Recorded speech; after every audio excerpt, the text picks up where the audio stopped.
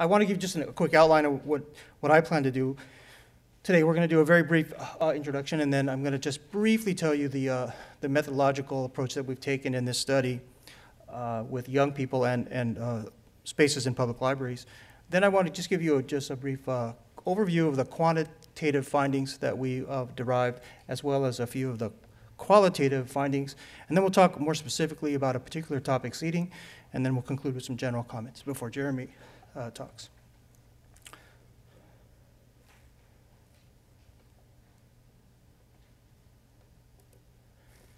Urban centers are reviving again, as we hear in the paper on a daily basis. Moribund cities and commercial districts prior to 2000 are now crackling and bubbling as residential centers with fashionable foodie nests and pulsing with exciting destination attractions and entertainments. Yet despite this urban renaissance so many of us have longed for, it's also a radically lopsided regeneration, manifesting a decidedly anti-youth urban regime. The numbers tell a clear story about this. An age-based segregation increasingly swept clean of young people. Only 13% of this city's population is now under 18.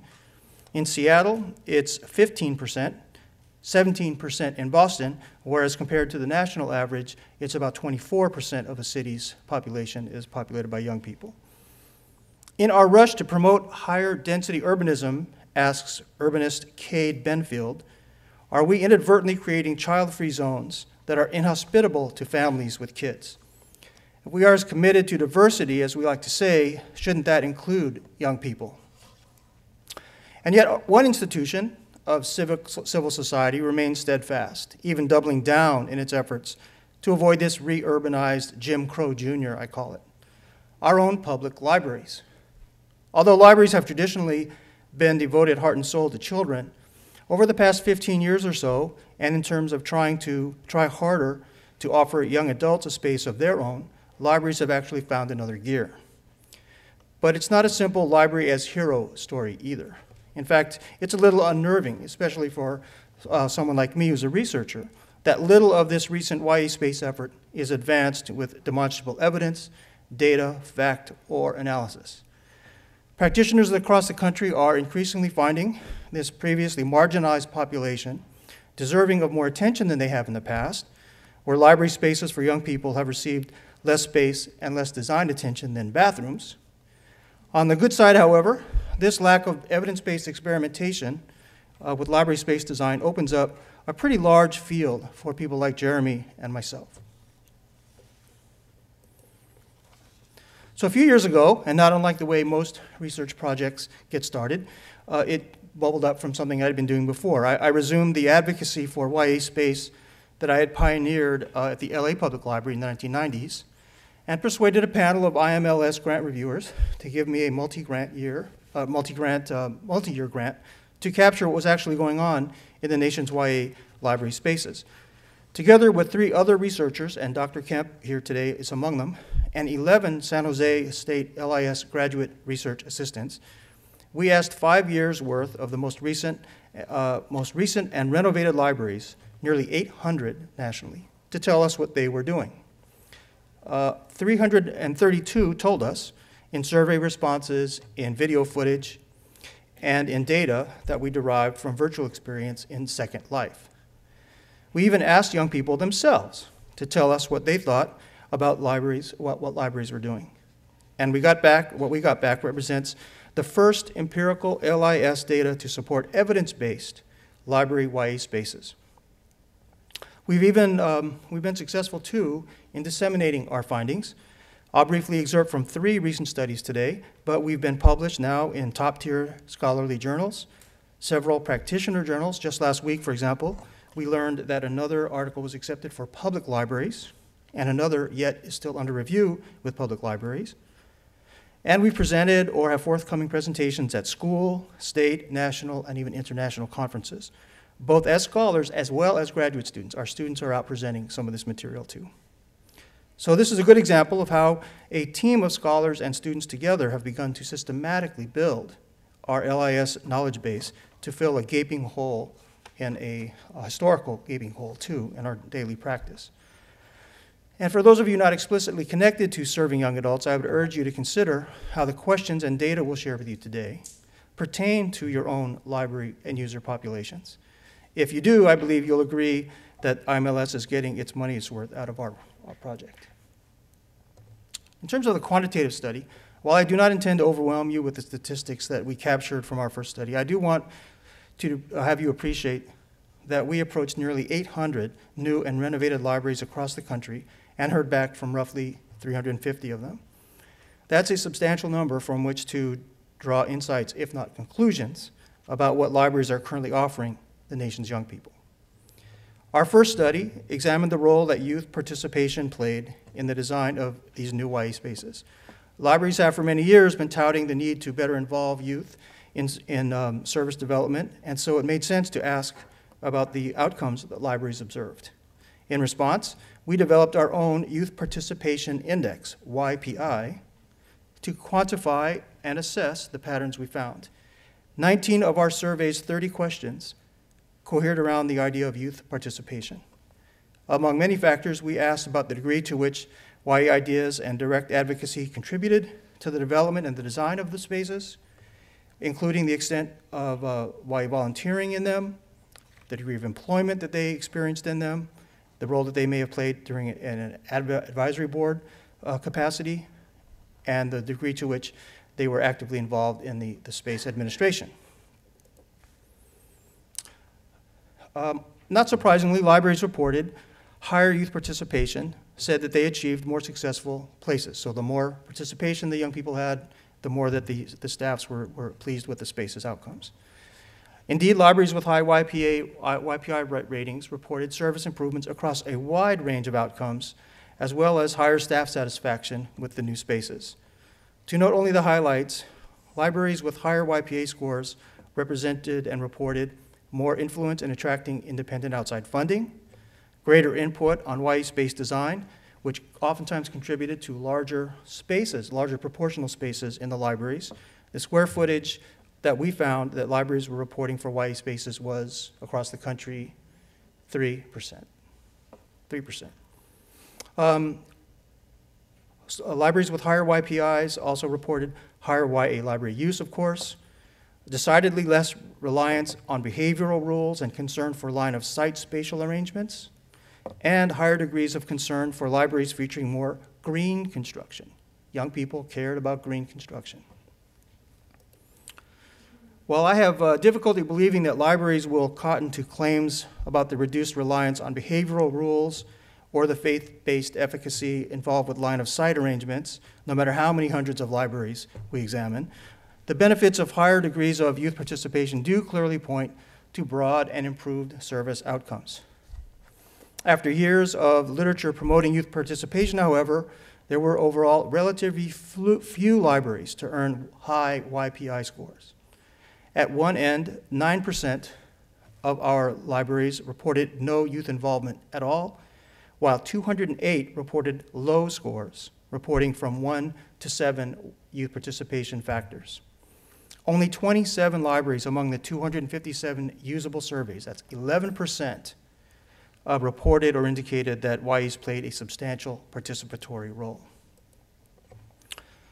Because researchers know that deriving analysis merely from self-reported surveys will often raise methodological questions, our second study, just accepted for publication in public libraries, as I mentioned, involved distributing 25 video cameras to libraries all over the country that had completed our online survey. We asked YA library staff, along with young adults, to record 2 to 3 minute video tours of their YA spaces. We asked them to narrate and document what they felt was most important to them. We received 42 videos back, 22 from librarians and 20 from young adults.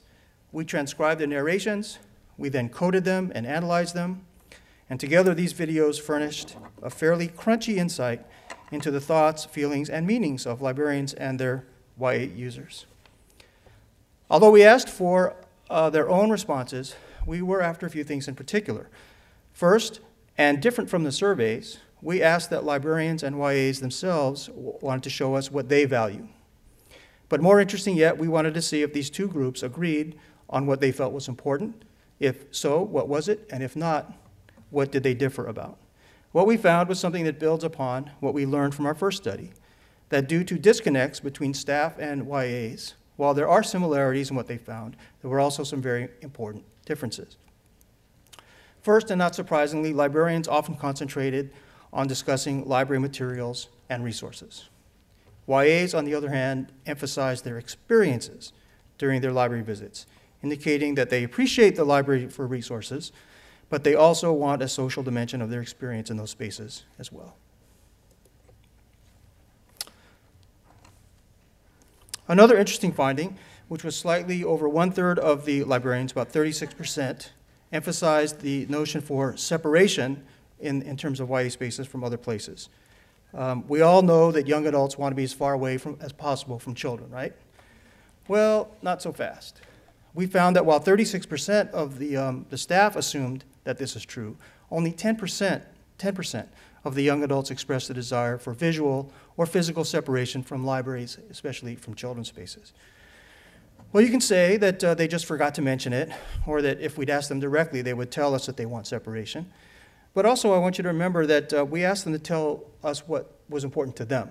And the separation thing didn't move the needle in terms of the YA register, while it did appear important to librarians.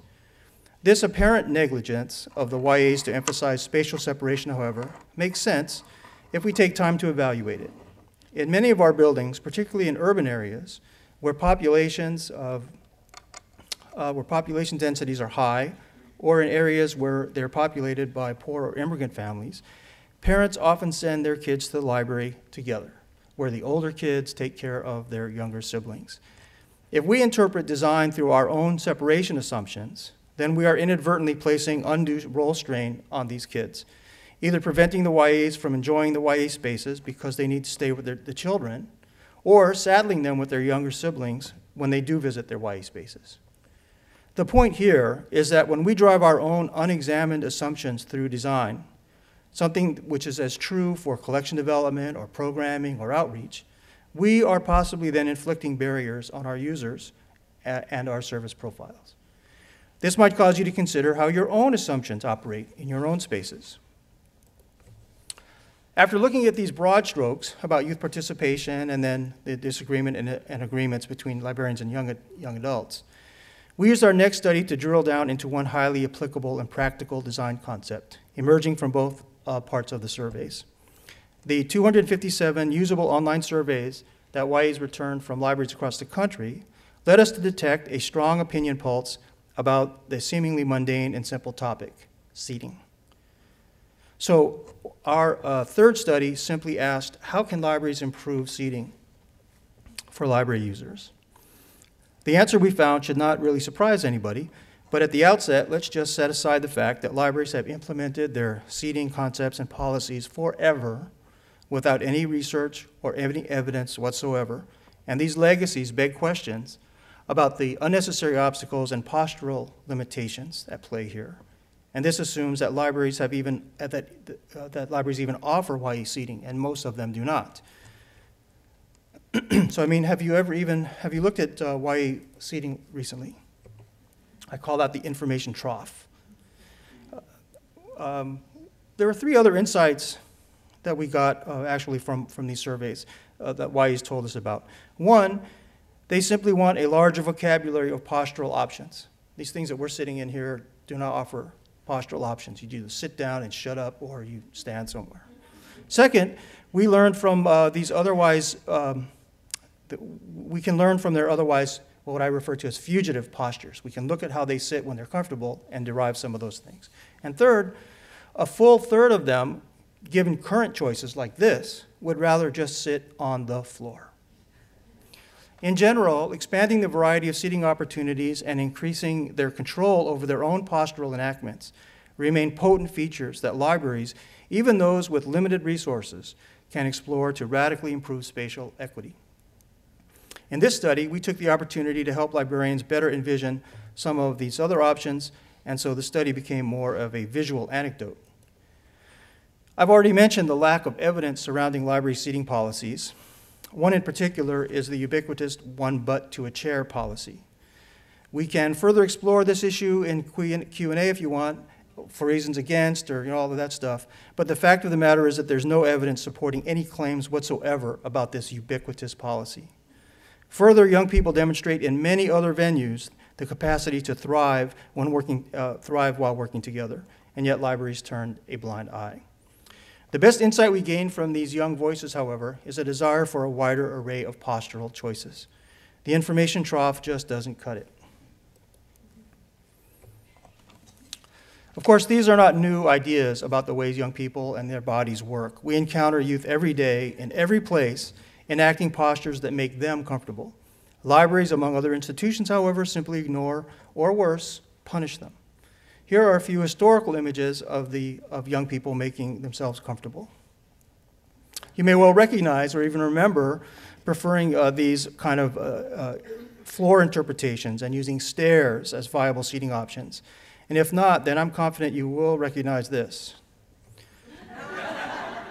From the 1985 John Hughes classic film, The Breakfast Club. Young people from explicitly different backgrounds are depicted as making common convivial space, not only on the floor that they reappropriate, enacting a kind of consecrated community council, but it's the floor of their library, their school library. Note the postural individuality and variety depicted, even as the group convenes on an open floor, without furniture. We actually coined a name for this democracy of the floor. We call it deipedotasis, derived from the Greek deipedo, which is floor, and tasis, which means oriented or seeking, floor seeking.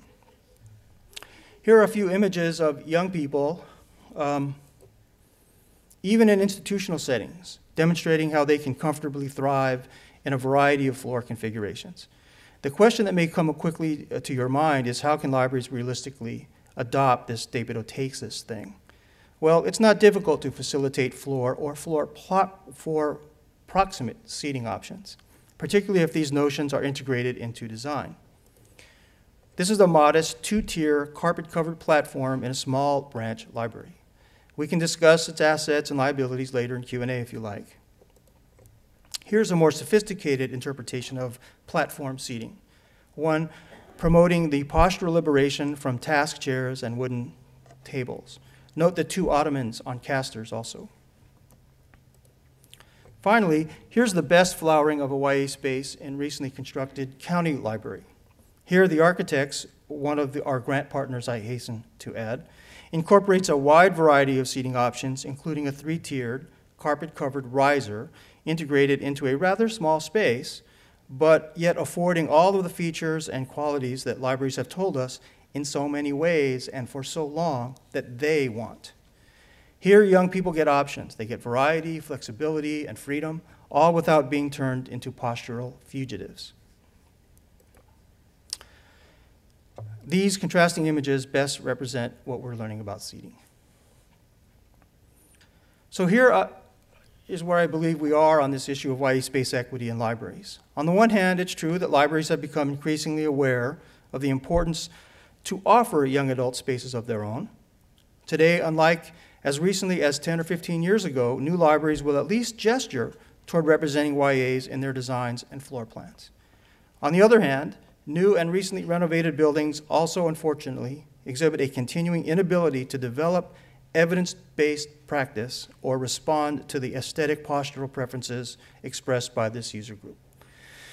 We love to talk about computer and learning labs. Learning commons is a common phrase we use today, and the more recent one we may recognize as maker spaces. But we have no evidence to support claims of best practices.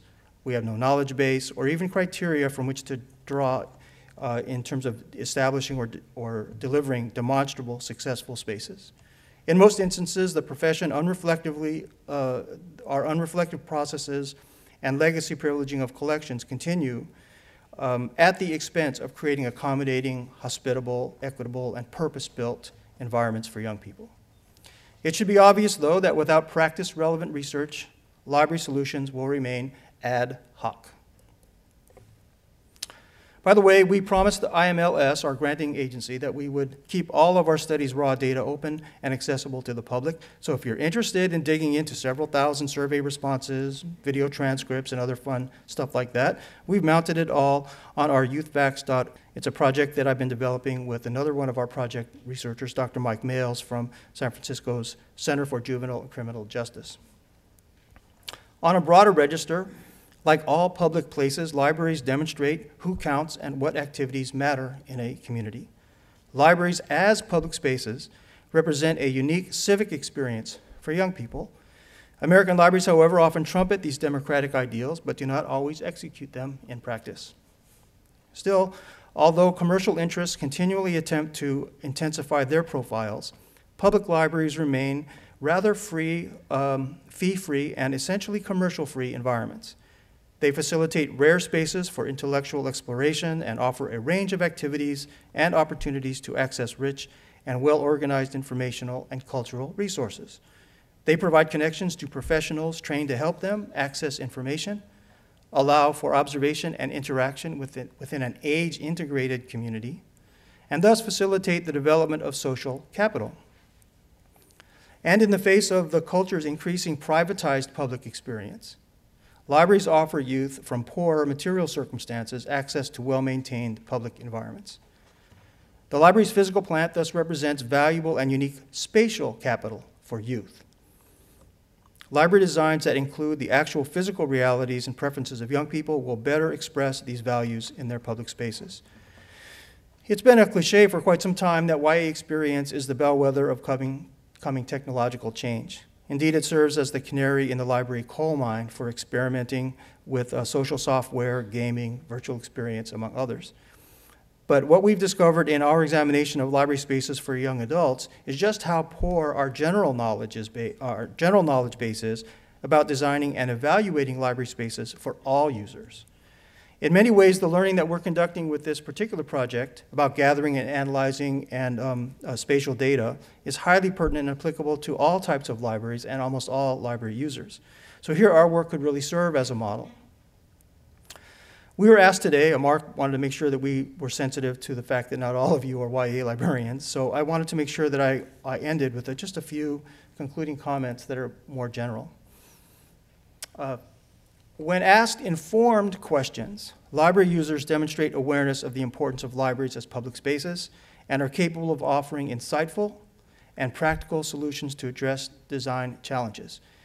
Time after time, I hear librarians say that they asked young people what they wanted in the spaces, and of course, the things that young people say they wanted are completely impossible for libraries. So they were not asked informed questions. Librarians need to prepare better to engage spatial design. When we asked librarians how they entered into these new building processes, they demonstrated a stunning lack of curiosity and preparation for engaging design professionals. At a time when libraries face keen competition from technological and institutional transformations in the storage of and access to information, we must consistently seek ways to prove their value in contributing to the well-being of our communities. In being more responsive to what users want, in deriving such insights as we can from observing and engaging them, we can achieve higher degrees of comfort for them in our library buildings.